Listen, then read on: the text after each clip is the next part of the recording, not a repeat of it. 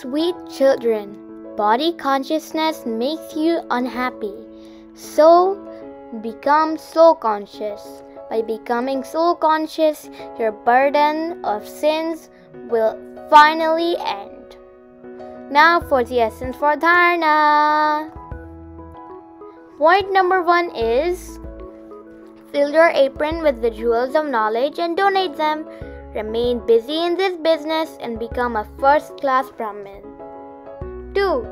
You are the children of the benefactor Father, and you must therefore benefit everyone. Don't perform a wrong task by rejecting anyone's pure feelings or by giving anyone or any soul wrong directions. The blessing today is: may you be an important image and gain victory over all bad situations with this means of making spiritual progress. Just as you adopt many means for the livelihood of your body, in the same way also adopt this means for making spiritual progress. Practice being constantly stable as the soul, the immortal image.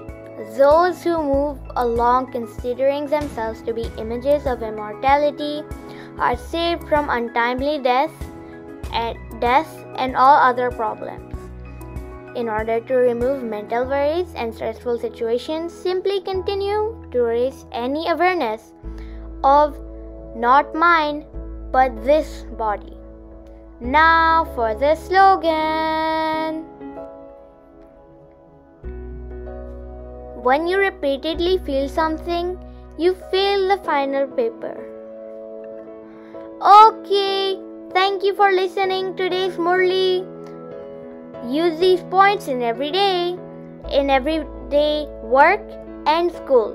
So, thank you and Om Shanti.